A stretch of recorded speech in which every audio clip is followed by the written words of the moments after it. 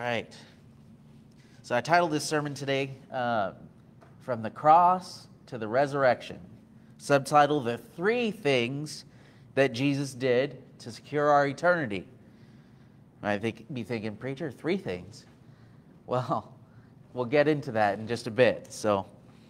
But before we do that, I want to go ahead and pray, and then we will dive into God's Word and see what God's Word has to tell us on this subject. Dear Lord, thank you for this day. Thank you for coming and dying on the cross for all of our sins. Thank you, Lord, that you resurrected and showed us all that you are God, and you gave us hope for our own resurrection. Lord, I pray now that as we move forward this morning, that you would allow our hearts and our minds to open up and absorb everything that you have to teach us, Lord. In Jesus' name I pray. Amen. Amen. So the three things that I'm talking about are the death, burial, and resurrection of Christ. The death, the burial, and the resurrection. Three separate things, all very important. That middle one tends to get forgotten sometimes. But I want to actually take some time and look at all three of these together today and see why they were each important in their own way. So first this morning, Jesus died on the cross.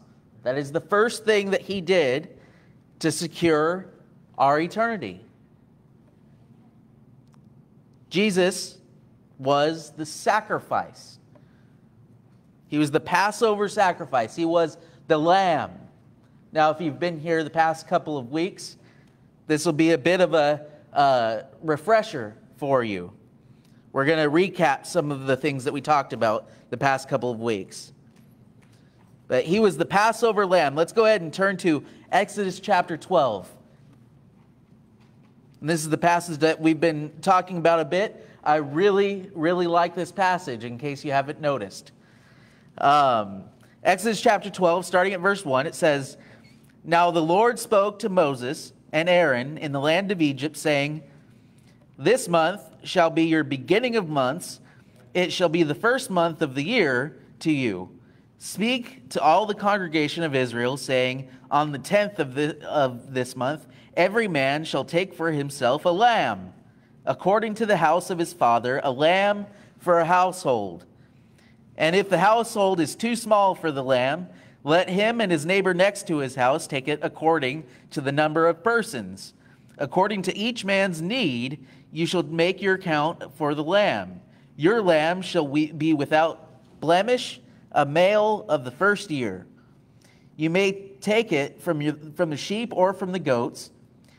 You shall keep it until the 14th day of the same month. Then the whole assembly of the congregation of Israel shall kill it at twilight. And they shall take some of the blood and put it on the two doorposts and on the lintel of the houses where they eat it.'" So the first thing I want us to notice about this passage, and we're going to compare this passage to the crucifixion. So first, notice the timing of the sacrifice. This lamb was chosen on the lamb selection day. That actually corresponds with when Jesus entered into Jerusalem at the triumphal entry. It was the 10th of Nisan. So it was chosen on the lamb selection day. Then this lamb was also observed for 4 days and killed on the preparation day, the 14th of Nisan. Just like Jesus was killed on the 14th day of Nisan on the preparation day for the Passover.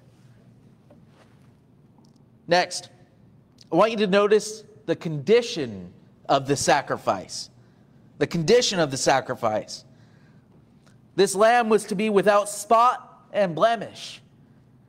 Well, Jesus was without spot and blemish. You see, after 4 days of scrutiny, they could not find any sin in Jesus. 1 Peter 1:19 says, "But with the precious blood of Christ, as of a lamb, without blemish and without spot." See, Peter even confirmed that this Old Testament passage was talking about Jesus, in case it wasn't obvious to the people. Next, Jesus was placed under the curse. So, John 19:2 says, "And the soldiers twisted a crown of thorns and put it on his head, and they put him in put on him a purple robe." Sorry, they twisted a crown of thorns and put it on his head. Now, when we were talking about Abraham a little while back, when he was going to sacrifice Isaac, the ram that was going to be sacrificed in the place of Isaac was caught in a thicket of thorns by its horns. This is just like Jesus having that crown of thorns placed on his head, jammed into his head. The thorns here are a representation of the curse. Remember, we talked about that the curse was the thorns and the thickets. The curse wasn't work. Work was going to be hard. You're going to have to deal with these thorns and thistles. So this crown of thorns is a symbol of that. But not only that, Jesus was placed on a cross. Galatians 3:13 says, "Christ has redeemed us from the curse of the law, having become a curse for us. For it is written, 'Cursed is everyone who hangs on a tree.'" So that was fulfillment of prophecies there. So in multiple ways, the curse of man was placed on Jesus. All of our sin was placed on him. Him that didn't have any sin of his own took on ours. Also remember that after Jesus had been beaten, when he was finally hung on that cross, it would have been bloody. You see, the Bible talks about Jesus that he was not only wounded, he was a wound. He was a wound. It means if you were to look at him, all you would see is one wound covering his entire body. That was a lot of blood. But that cross, those posts, just like the doorpost that lamb's blood was on.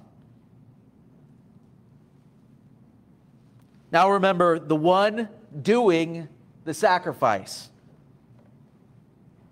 You see, in Exodus it says, "The whole assembly of the congregation of Israel will kill the lamb." Well, in Matthew 27:25 it says, "And all the people answered and said, 'His blood be on us and on our children.'" His blood be on us. See, we were the reason why Jesus had to die. But God was the one doing this sacrifice. Genesis 22:8 says, "And Abraham said, 'My son, God will provide for himself the lamb for a burnt offering.' So the two of them went together." Then Isaiah 53:10 says, "Yet it pleased the Lord to bruise him. He has put him to grief. When you make his soul an offering for sin, he shall see his seed and he shall prolong his days, and the pleasure of the Lord shall prosper in his hand." So God was the one that offered the sacrifice. But also, Jesus, the Son, sacrificed himself. Hebrews 1:3 says, "Who being the brightness of his glory and the express image of his person, and upholding all things by the word of his power, when he had by himself purged our sins, sat down on the right hand of the majesty on high." So if you think about this, Jesus sacrificed himself at the command of the Father on behalf of us. But it didn't stop there. You see, remember when Jesus was on that cross, when those two thieves were next to him, and that one that repented, he said, "Today you will be with me in paradise." Now, a lot of people take that to mean heaven, but that's not actually what Jesus is talking about there. Paradise was Abraham's bosom in the Old Testament. You see, this was a waiting place while they were waiting for the Messiah. So Jesus telling this man, "You will be with me in paradise," well, that verse says that Jesus had to go to Abraham's bosom and take them to heaven. So even though Jesus said, "It is finished," well, that was his work here. That was his work as the lamb, as the sacrifice. But Jesus' work after death wasn't done. You see, in the burial, Jesus continued to work on our behalf.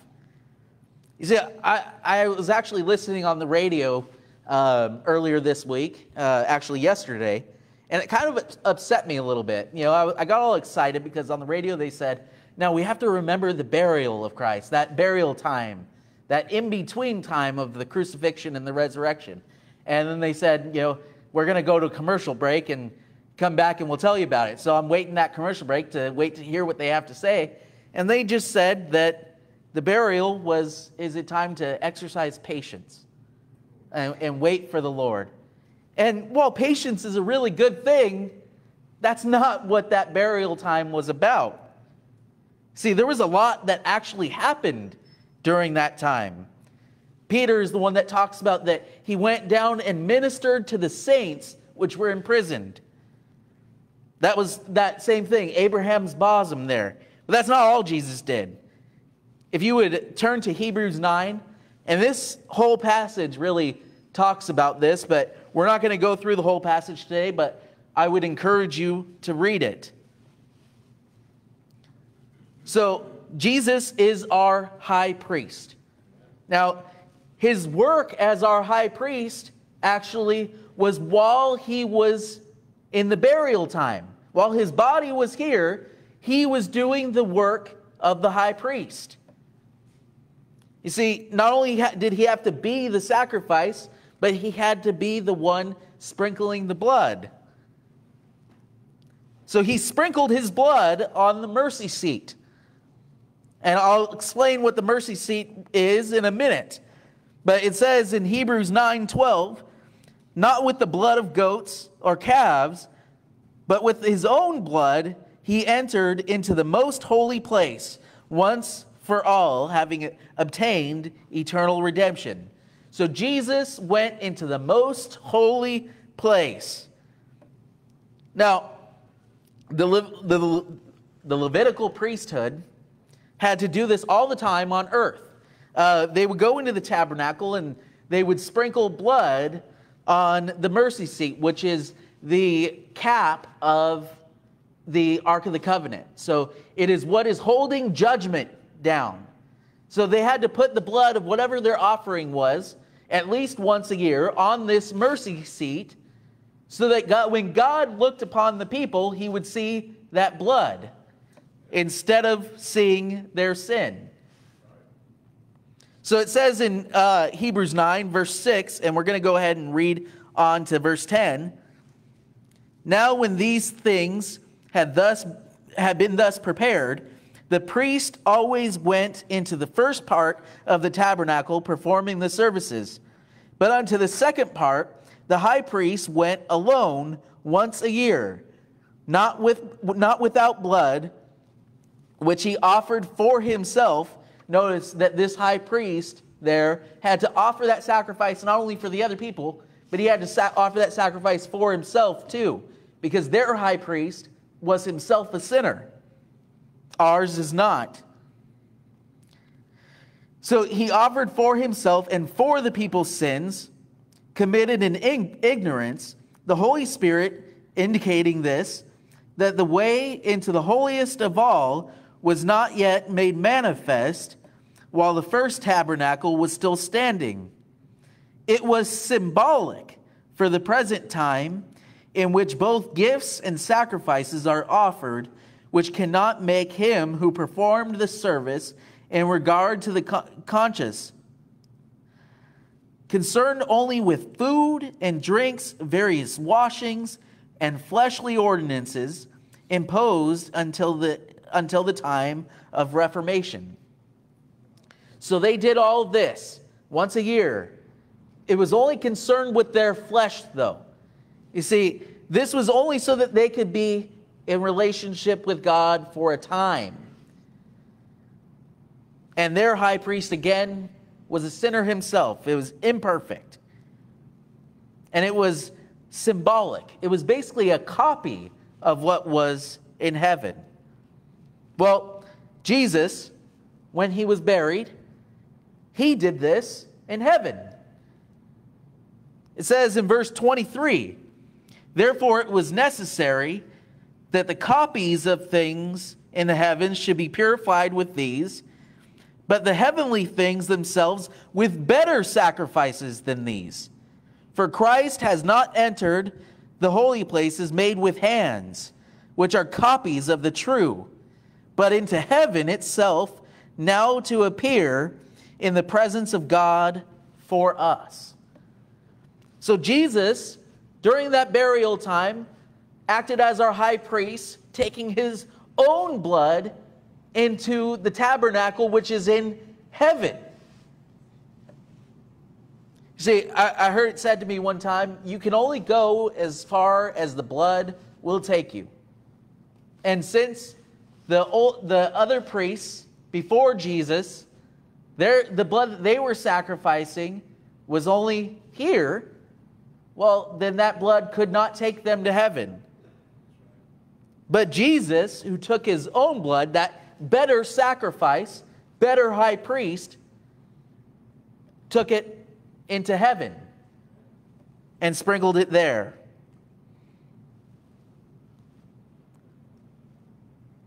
Now, after all of that, after he did all of that preparation work, he resurrected himself. The resurrection showed that he is God. So what happened on this day? What happened with the resurrection? You see, understand that this is the climax of all of history here. This is the most important moment, whether you were a believer or not. It changed everything. See, even if you're not a believer, you have to admit that this moment gave rise to the largest religion the world has ever seen. If you are a believer, this moment is especially important for us. So what happened? Luke 24, 1 through 12. This is actually accounted for in all four Gospels. I like Luke's because it's what the angels actually say here. But starting at verse 1, it says, now on the first day of the week, very early in the morning, they and certain other women with them came to the tomb, bringing spices which they had prepared, but found the stone rolled away from the tomb. Then they that went in did not find the body of the Lord Jesus. Sorry.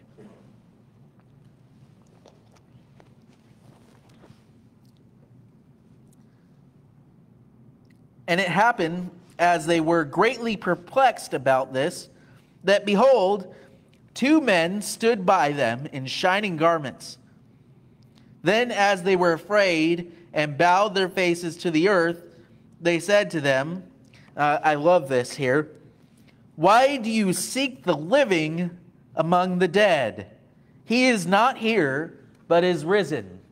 These angels are almost making fun of them here. Why do you seek the living among the dead? Can you imagine how joyful these angels were? Because not only for us was this the most important moment in history, but this was the most important moment in history for the angels as well. They were excited. Why do you seek the living among the dead? He is risen.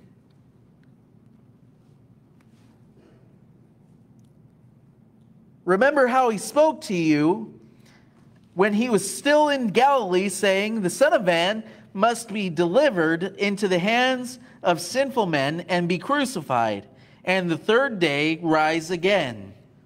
And they remembered his words. Then they returned from the tomb and told all these things to the 11 and to all the rest. It was Mary Magdalene, Joanna, Mary the mother of James, and the other women with them, who told these things to the apostles.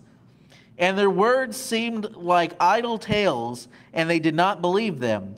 But Peter arose and ran to the tomb, and stooping down, he saw the linen clothes lying by themselves, and he departed, marveling to himself what had happened. Now, I find it interesting, going back to the burial just for a moment, these followers of Christ forgot what Jesus had told them. You see, all of them were dismayed when Jesus died. They had given up. Many of them had gone back to fishing. Mary was mourning. She was bringing these spices to anoint her son for burial because they had to rush him into the tomb. They forgot what Jesus told them. But see, even though they forgot, even though they had given up, Jesus was still working on their behalf. That's what's beautiful about that whole burial situation too. And why I really say that it's not totally about patience, because none of them were being patient. So it was about what Jesus was doing in spite of people. He was working on our behalf, even though we had given up. But when he resurrected, he said that he would meet them in Galilee. So why is this important? Why is the resurrection so important? Well, I'll let Paul speak for himself on this. Paul's a much better preacher than I will ever be. So Paul in 1 Corinthians 15, 12 through 25, it says, "Now if Christ is preached that he has been risen from the dead, how do some among you say there is no resurrection of the dead? But if there is no resurrection of the dead, then Christ is not risen. And if Christ is not risen, then our preaching is empty, and your faith is also empty. Yes, and we are found false witnesses of God, because we have testified of God that he raised up Christ, for whom he did not raise up, if in fact the dead do not rise. For if the dead do not rise, then Christ is not risen. If Christ is not risen, then your faith is futile. You are still in your sins. Then also those who have fallen asleep in Christ have perished. If in this life we have hope in Christ, we are of all men the most pitiful. But now Christ is risen from the dead and has become the first fruits of those who have fallen asleep. For since by man came death, and by man also came the resurrection of the dead. For as in Adam all die, even so in Christ all shall be made alive. But each one to his own order. Christ the firstfruits, afterward those who are in Christ at his coming. Then comes the end. He delivers the kingdom to God the Father when he puts an end to the rule and all authority and power. For he must reign till he has put all enemies under his feet. Notice this. The last enemy that will be destroyed is death. So first Paul says that this is important because if it didn't happen, we're all liars. If it didn't happen, we have no hope. The next thing, the reason why he gives that it's important is because if Christ did not raise, then we will not raise. So Christ's resurrection is proof that we can resurrect if we believe in him.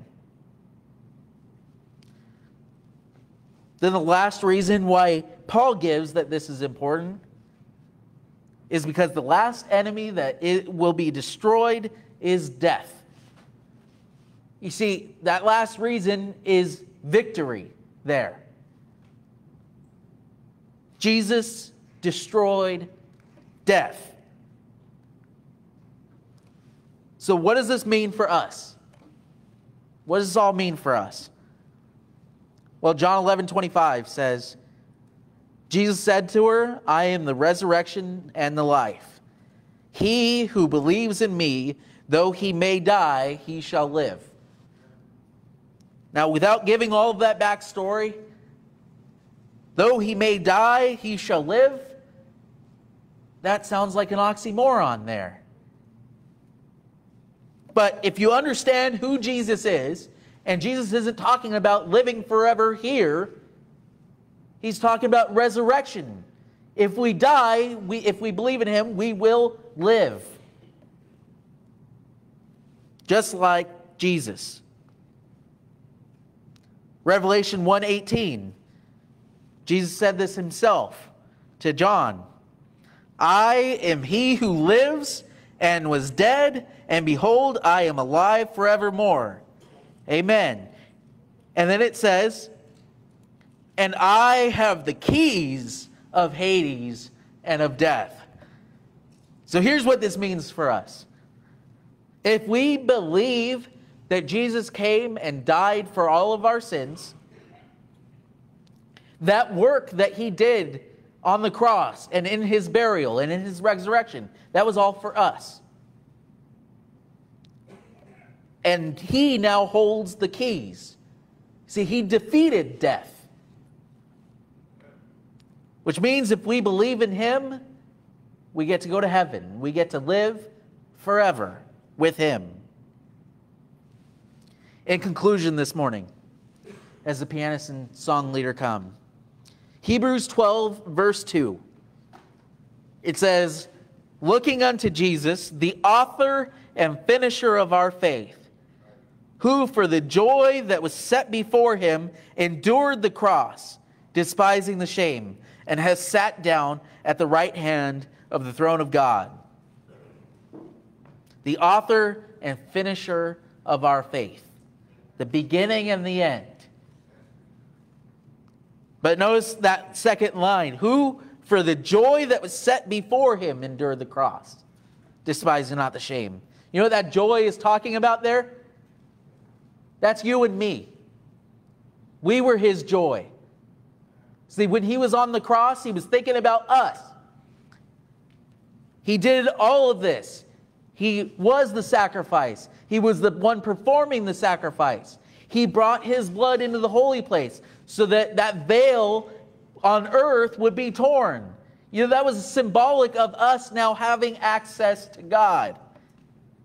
We no longer need a priest to do things for us. We have access to Christ, our true high priest. This was all done for us. You see, other religions, they're full of dead gods. Dead, demanding gods. Gods that demand that we do all kinds of sacrifices for them and do all kinds of things for them and don't give anything back.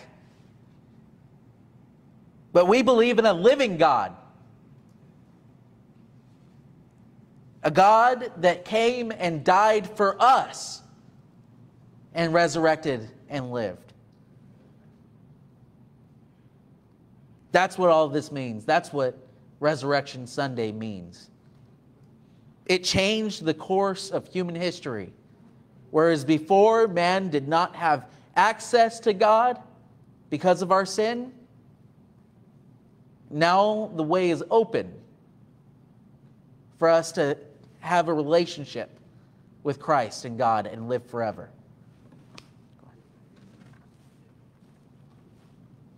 May we stand 500.